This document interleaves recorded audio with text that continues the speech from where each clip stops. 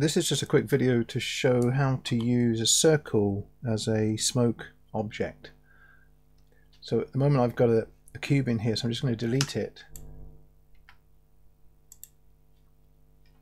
And if I go up to create a circle, I'll just zoom in a little bit. If we at this point just add a quick effect, the quick smoke, what you'll notice is that when I play this, nothing actually happens. So I'm just going to go Control Z to go backwards.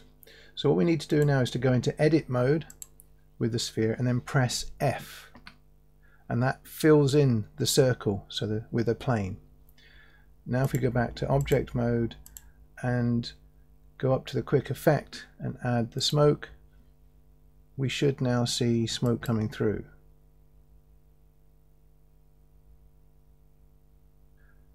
If we then move across to the particles area, selecting the circle and not the domain, so the actual circle itself, and go to the particles, we'll see it says flow here, and we should be able to change that to fire and smoke.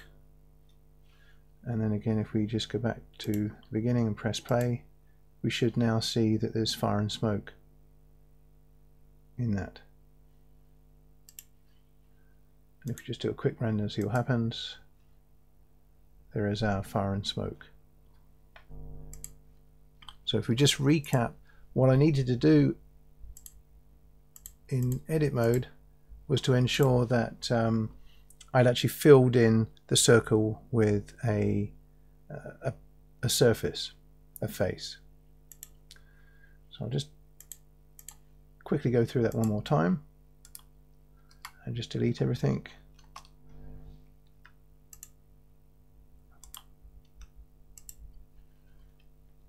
So add the circle, go to edit mode, press F, go back out to object mode, and then select the smoke effect. There we go.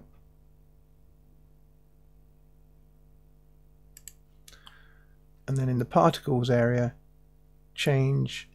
make sure you select the circle, as that is the flow, and then change that to fire and smoke. Send that back to the beginning, and we should now see fire and smoke. And there we go. Hope that helps. If there's any more issues, please let me know, and I'll get back to you as quickly as I can.